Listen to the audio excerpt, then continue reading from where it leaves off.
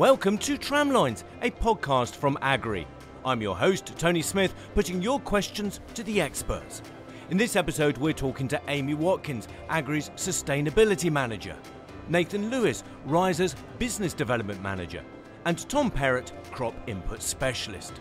We are here at Lamma 2023 at the NEC near Birmingham on Agrii's exhibition stand, where the theme is Understanding Your Soils. But what does understanding your soils really mean? And why is that so important? So good morning to you all. Good morning, Tony. Morning, Tony. Morning, Tony. So the theme of your stand is Understanding Your Soils. So what does that really mean? Amy, let's talk to you first. So really it's tied to things like net zero, improving your nutrient use efficiency, also how you manage your cultivations, crop inputs as an example, and soil is really at the main focal point of that. So hence why today our theme is around trying to understand your soils better to make those management decisions to try and help you become more sustainable. Tom, why is understanding your soils so integral to crop production? Well, there's an old saying, Tony, that you start off with a good foundation, the rest will come true. And that applies very well to agriculture. And if you can get your soil set up properly, you're going to get more out of your nutrition. Get more out of your nutrition, you run a more efficient business. The theory is you should get more in the shed at the end of the day. Fantastic. And that's what, farmers want to see, isn't it? More in the shed at the end of the day. I like it. And Nathan, from a RHIZA perspective, how do you fit in with understanding your soils and what you do? So from our point of view, we are looking at the soil in a great depth, looking at soil type across the same field, different soil types, and then managing those areas depending on what inputs we need to put across the fields.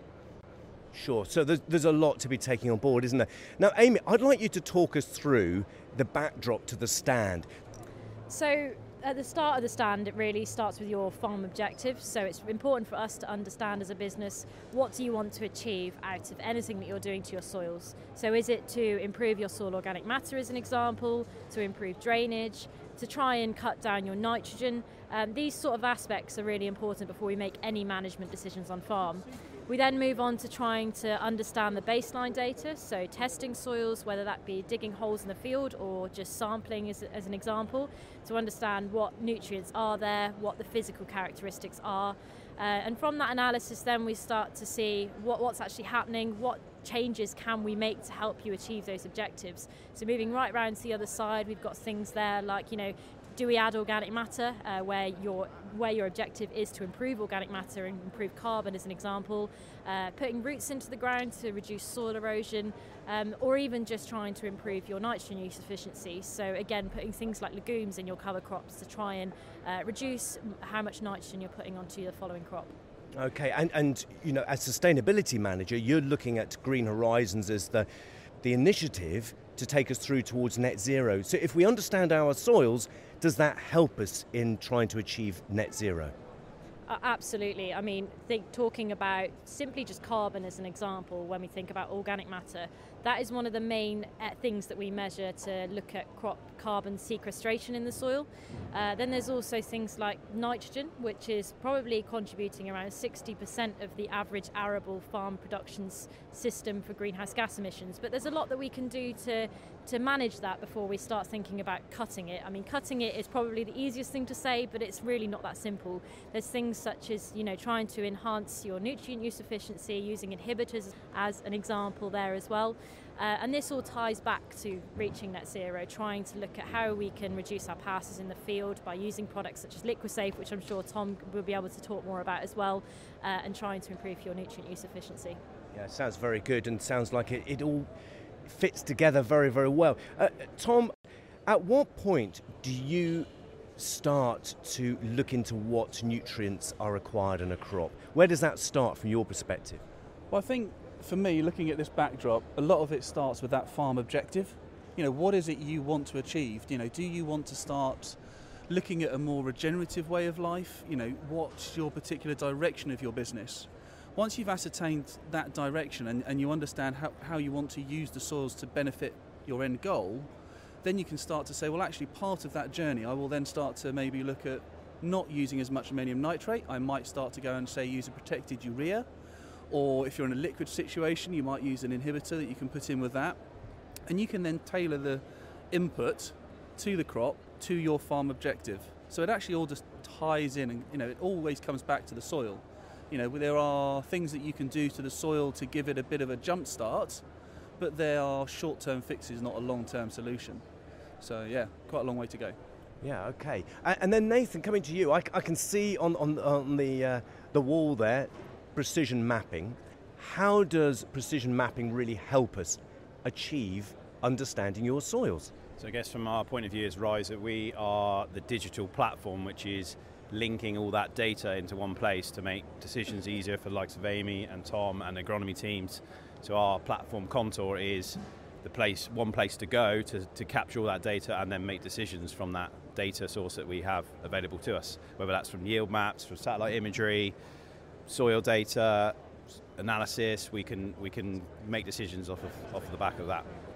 Fantastic. Now, behind you there, Tom, we've got 3 tubes. So just let's all have a look at these tubes here.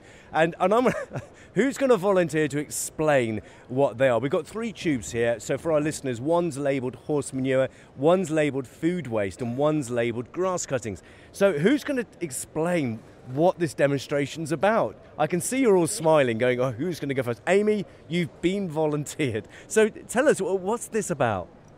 So with this, we're trying to demonstrate the soil ecosystem and how soil biology really helps to break down things to make compost, to help make crop production more efficient as well. So if we're relating this particularly to cover crops as an example, of course the different carbon to nitrogen ratios that you'd have in your cover crops would mean that they would break down quite different rates as an example. So we'd have things like brassicas which have quite high carbon rates in there, which would break down a lot slower than something that has much more nitrogen in it.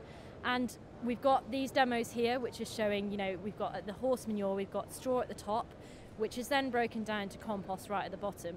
And what's really breaking down that straw, which has quite a high carbon content in, is that fungi. So the fungi's breaking down that straw, which is then consumed by the worms and then eventually turned into compost. And it usually takes about a year or so for that to happen, but that depends on how much biology is in the soil. Now the food waste one's quite interesting. We've got some pot worms at the top, which aren't very commonly seen in most of our farmland soils. They're more common in forestry soils, and that's because they like quite moist conditions and also acidic scenarios. But then at the bottom we've got our different types of earthworm species that we find in any farming system, the anisic, which are the deep burrowers, then we've got the epigeic and the endogeic, different types of worms.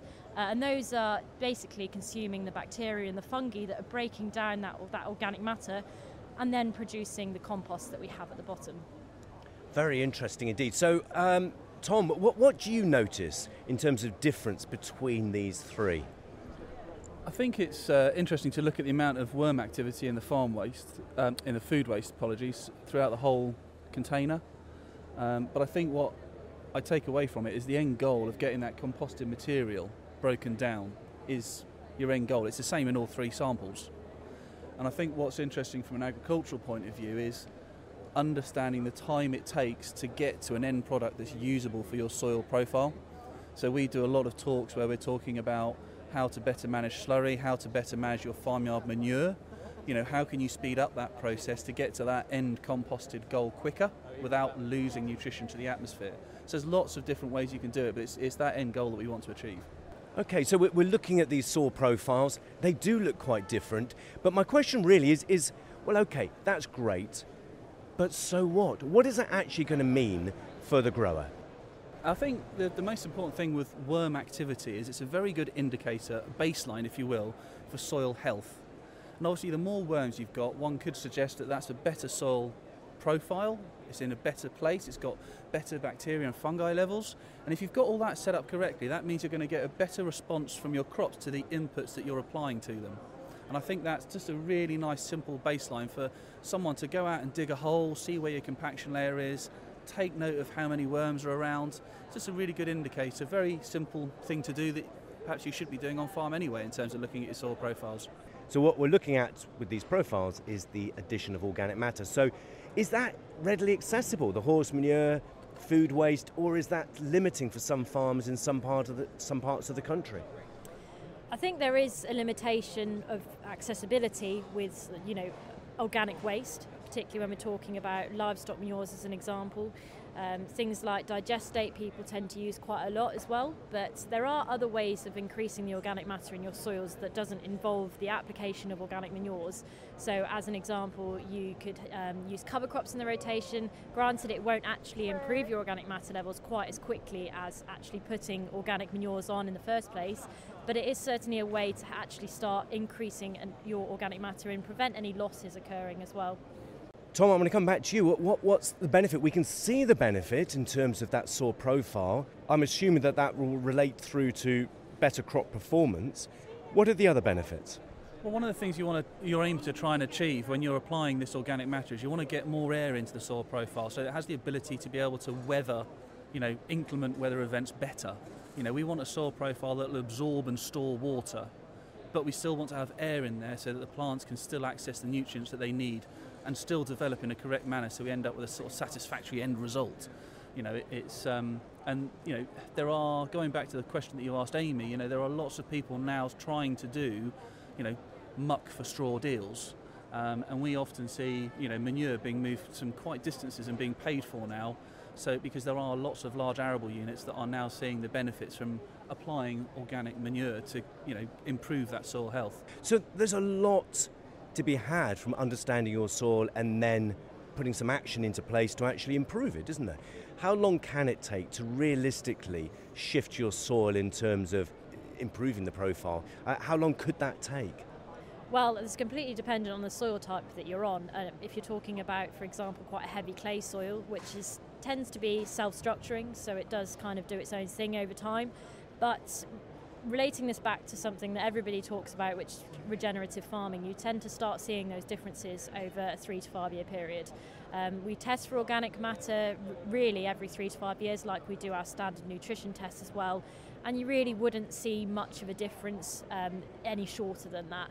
If you wanted to try and look at any differences in a shorter time period, you'd start to look at the different pools of carbon in the soil. So instead of looking at the organic fraction, which is kind of a slow builder, you start to look at that active component, which is feeding the soil biology and changes a lot quicker than the organic component. Sure, and that mirrors what people were saying at Groundswell, where we recorded a podcast last year, and it was very much what farmers and growers were saying there was, think about it as a 5-year term before you start to see those real benefits. For 5 years, that's 5 crops, that time soon goes, doesn't it? And you can start to see those benefits there. So Nathan, I'd like to bring you in here to understand a bit more clearly, when we're talking about understanding soils, how the precision services help us do that. So can you talk us through how what you do helps us understand the soils? So from the RHIZA point of view, when we map the farm using our EC scanner, we're looking at different soil types across the field. So from that different soil type, soil analysis will give us the sand, silt and clay content of each individual area of the field, which we've picked out from the EC map. We then treat those areas variably, depending on what the analysis comes back for. Then we use our satellite imagery to look at the crop growth through the season and then apply the nitrogen accordingly to what we see in the ground truthing and through the imagery. And so in terms of understanding the soil, what's happening in the soil profile, give me some examples of what questions that's going to throw up for the agronomist and the farmer. So on using satellite imagery, if you've got a poor area of the field, we would use, or the agronomist would use that to go in ground truth and look at the poor area of the field and look at the good area of the field and then work out what's going on. It might be rabbit damage, it could be lack of seed and we need to up the seed rate. We're using it as a decisions tool. And when will that help the decisions, Tom? Well, I think it's something that happens throughout the entire year. I mean, I think once you've implemented one of your farm objectives that we started this conversation off with, you basically start looking at how you can utilise the map. How is that crop responding to those changes that you've made throughout the season? So you're basically giving you some form of validation to a process that you've already done, and it then allows you to monitor any variable inputs you have the chances to make, so maybe variable nitrogen application. And then basically at the end of the season, you can go back, review that data, and then the following season, you start again at the beginning of our board where we started the conversation off with your farm objective. So what did I learn last year? How can I utilise the data set that I've now got from my imagery what did I do to the soil and what was my crop response and how can I use that to move forward? Really, I think we know the answer, but understanding your soil, is that really a critical thing to be able to do? It absolutely is, without a doubt. And a lot of people think they understand everything about their soils because, you know, it's been in the family for generations. My grandfather, my great-grandfather's been doing it, so on. But there's still a lot to be learned, and you can still learn a lot from your soils by doing different types of tests, as an example. Yes, you can go and dig holes out in the field, and the spade is probably one of the most important pieces of equipment on farm. But there's also things like texture analysis, which it's quite amazing actually hearing how few people have had texture analysis done, but when people do have it done, it's really interesting to see, right, this is what my texture is, percentage of sand, silt and clay, so this is how I can then manage that, because how you manage a sand will be very different to how you manage a clay. Then there's the organic matter testing, which is just as important as well, to measure any changes that are being made in the soil, particularly when we talk about soil health. That one's going to change, whereas texture won't. So you've got to get a balance of measuring things that will change and won't change in the soil to make any changes going forward. Sure, and it's incredibly bespoke to that individual field and to that individual farm, isn't it? So Tom, in terms of bringing all that together, is the agronomist the key? Is the agronomist, in terms of working with people like your good self, crop input specialists, is that the key? Help me understand, where do farmers start with this? Well, I think it's very easy to be overwhelmed almost straight away. You know, the soil in its own right is an enormous topic, and it's basically understanding what's critical to your business and what you have the ability to control as a business. So if you don't have access to muck, but you've got a mould drain around, well, actually the first objective you could look at is maybe tackling drainage issues around the farm. So it's just about not being overwhelmed by this enormous subject area, but actually looking at small bite-sized chunks that you can change at any one given time, and then monitor that change, understand what that change has meant to your business, your yields, what's in that shed, how much margin you've made, and then the following year when you've got another set of objectives and you've learned a bit more from 12 months, then look at another little bite size and build on it as time goes on. Building on Amy's points there about building this soil health within the profile over a period of time, building on what Tom's talked about, which is actually starting with your plan for the farm and for those fields, just help us understand how this digital flow of information helps the advisor, the agronomist, and helps the farmer. So from our point of view, we can look at the decisions we've made from, be it variable seed, variable nitrogen, variable P and K. We can look at yield maps. We can gather all that data, for backdate it, go for as many years as we got that data, then sit down and look at the individual fields to then see where we're at, what we've done right, what we've done wrong, and go into more depth if there's a lot of variability and we're not expecting it to be there from what we've done. That really makes sense, really makes sense to me, bringing that all together, having that visibility, if you like, in terms of what's happening. So to bring this podcast together, you know, what would be your top tip, Amy, and I'm going to ask all of you to take away, to think about from this time of the year going forward in this cropping cycle, to think about it in terms of understanding your soils. What would be your top tip to listeners today, Amy? My top tip would be that you can't manage what you haven't measured. So it's really important to measure whatever you can on the farm to then make management decisions from that to work towards a more sustainable system. And that links beautifully to what Nathan was just saying about part of that understanding, isn't it? So Nathan, what would be your top tip to listeners today to take away about where they can start to take that understanding of soils forward? My top tip would be embrace technology and go with it, because it's the future. So Tom, in terms of bringing all that together, what would be your top tip to growers today in terms of understanding your soils? I think it goes back to one of my previous comments, Tony. Don't be overwhelmed by the massive information that's out there. Talk to your neighbours, understand what they've done, and maybe just look at one thing that you can affect change of. Well, thank you, Amy Watkins, Tom Perrott and Nathan Lewis, for your time today. A fascinating discussion about understanding your soils better and the benefits that we can achieve as a result. That's it for this podcast, but do tune in again as we meet the experts throughout the season, exploring the many immediate and longer-term questions for growers and farmers in the UK. If you have any questions that you'd like us to ask the experts, email info@agrii.co.uk. See you next time.